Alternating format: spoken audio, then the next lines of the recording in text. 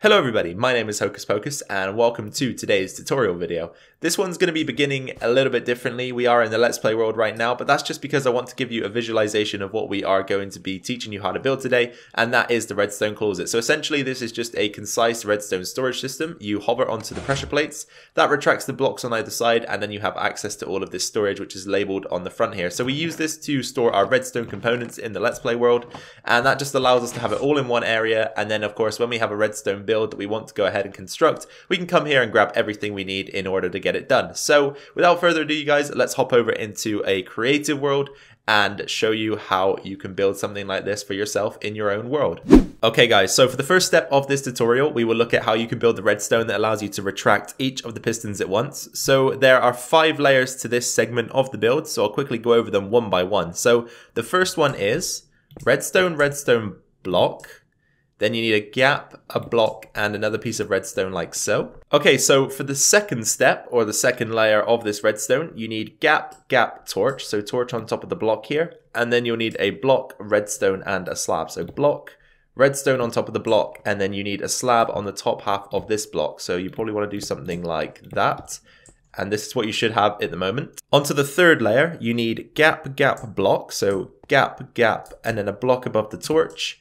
And then after the block, you need a repeater, another block, and a piece of redstone. So repeater on the block here, another block, like this, and then a piece of redstone on the slab there. Okay, for the fourth and penultimate layer, you again need 2 gaps. So gap, then you need redstone block. So redstone on top of the block, and then a block just after the redstone like so. And then after the block, you need a repeater and another block. So repeater facing that way, and then another block coming behind the repeater like so. And this is what you should have at this point. And for the very final layer, you need gap, redstone, block, and then finally redstone. And this is exactly what you should have once you've completed that. So now that we have that done, let's grab ourselves some pistons. So let's grab 5 pistons. Oh, not pistons, piston. And these need to be sticky, of course, so that they can attach themselves to blocks. And you just want to place them like this in a row, or a column, I should say.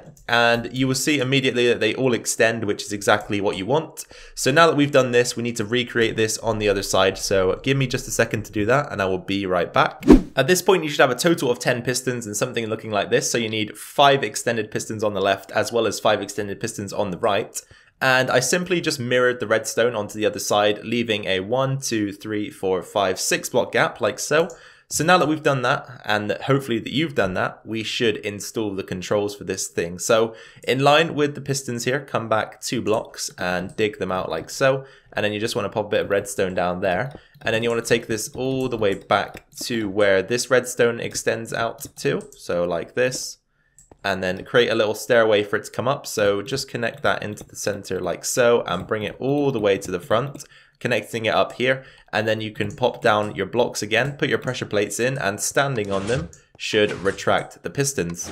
So now that that works and that we've guaranteed that it works, I would go ahead and just patch everything back in like so, just to make sure that you got space to place down your chests and all that good stuff. So there we go. Now that we've done that, let's get the chests in place and also the design work. So in terms of chests, you're going to need a total of 20. So you need 5 double chests on the left hand side here, just behind where the blocks in front of the pistons will go. And then you need another 10 or another 5 double chests on the right hand side here. Again, behind where the blocks that are going to be retracted by the pistons will go. And then once you have the chest in place, it's pretty much over to you guys. So you need to decide how you're going to design this, what design work you want to put in, all that good stuff. But you could do something like this. Obviously this is a very simple design, but I will show you sort of where you can take this. So if you put in some blocks there and then place some item frames on the front of these blocks here, and then maybe you want to get some wood, I don't know, some spruce logs to cover up the pistons on the sides here, just so that you're not seeing the redstone itself, because obviously that's something that not many people will want to see in their bases. And then stepping on the pressure plates will release the chests, which will correspond to the item frames here. So let's say you have wood in this chest, you can pop some wood there. If you have item frames in this chest, you pop your item frame there and all that good stuff. So this doesn't necessarily need to be for redstone storage. You can store pretty much anything, and you can extend this as high as you want as well. But I wouldn't recommend going any higher than 5 because I don't think you'll reach the 6th chest very easily, so 5 is just about optimal for this design. Anyway, you guys, that is it for this build. So I do hope that you enjoyed this video.